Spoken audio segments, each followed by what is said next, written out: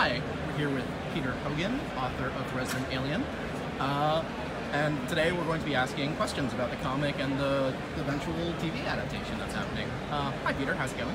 It's going okay. We've had a good day. Yeah, that sounds excellent. So, what inspired you to create this series? It really came out of the fact that Steve Parkhouse, the artist on this, we'd worked together before and I wanted to work with him again. And I said, Steve, what do you want to do? And he said something to do with aliens, and it kind of just flowed from that. Yeah. Your setting takes place in a very small town, and it has a very small town vibe.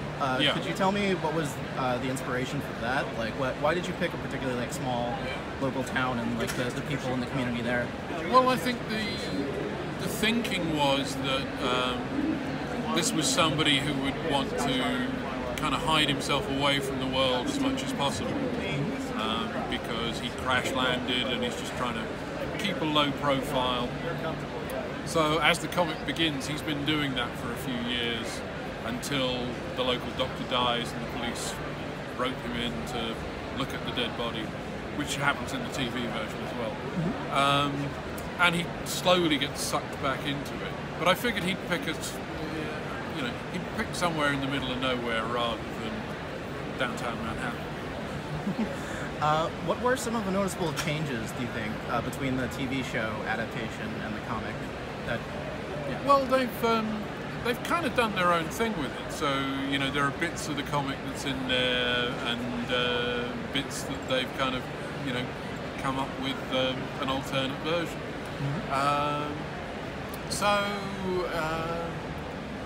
It's not entirely faithful, but it is very enjoyable.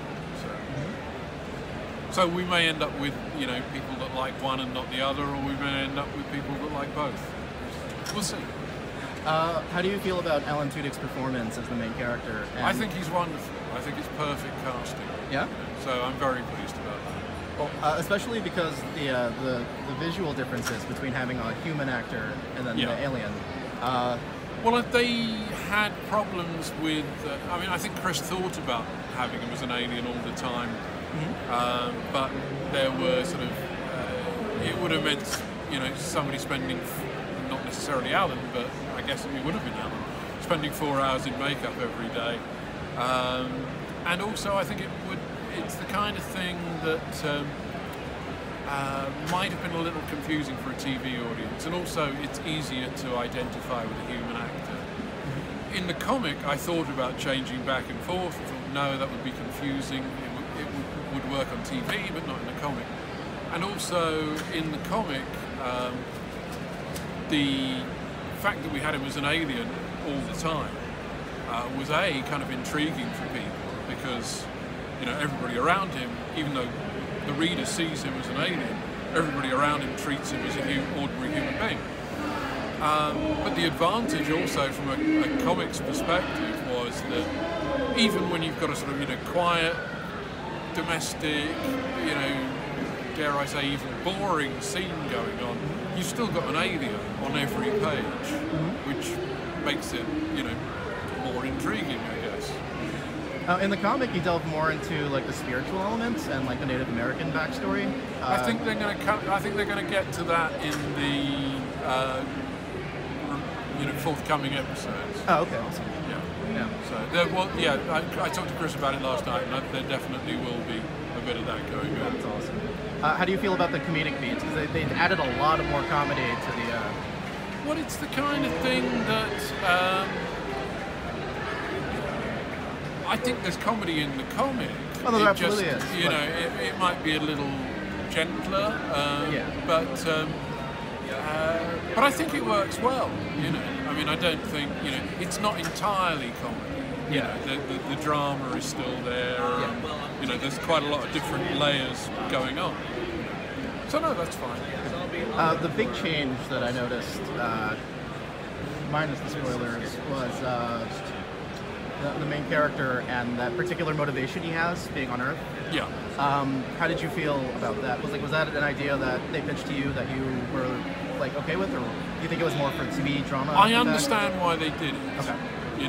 It's like in the comic, I think one of the big strengths that readers related to was the fact that here you had an alien who wasn't here to, abduct people or, kill people or, any of the usual kind of alien tropes that we've seen a lot of. He was just a nice guy who was stuck on Earth. And I think people really related to that. In TV, I mean, I understand why Chris did it. It's because to get TV interested in it, they're more used to the idea of a character going on a journey and that kind of arc playing out over a season or whatever. So that's pretty much why they've gone for it, I think. I don't object to it particularly, but it's just one of the things that I accept that, any adaptation isn't going to be 100% faithful. I'm just glad they've done an enjoyable one. So. Given your background in comics, what do you think was different about this approach to this story compared to some of your other previous work? Well, as a comic? As a comic creator, yeah. I don't really know. I mean, I kind of didn't pay any attention to what anybody else was doing. Mike Richardson at Dark Horse fell in love with it, thank God, and kind of pretty much allowed me to do what I wanted. I think it's kind of its own thing, and the people that have discovered it prior to the TV thing happening seem to like it. So now, hopefully, it's going to get a bigger audience. And it looks amazing. Like Thank you. Yeah, he's a wonderful artist. Yeah, I read the first trade back, and then I watched the pilot just now, and everything's about it. It's incredible.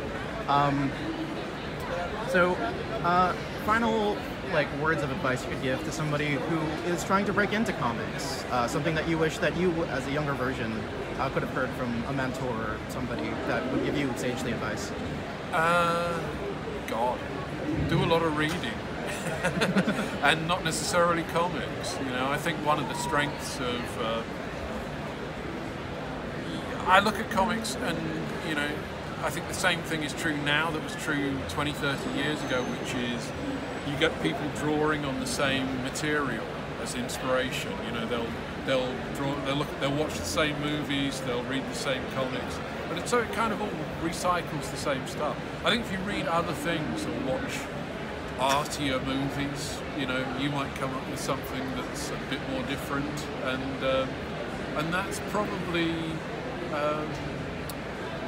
I think something that separates you from the herd, makes you stand out, is probably going to do you some favours in the long term.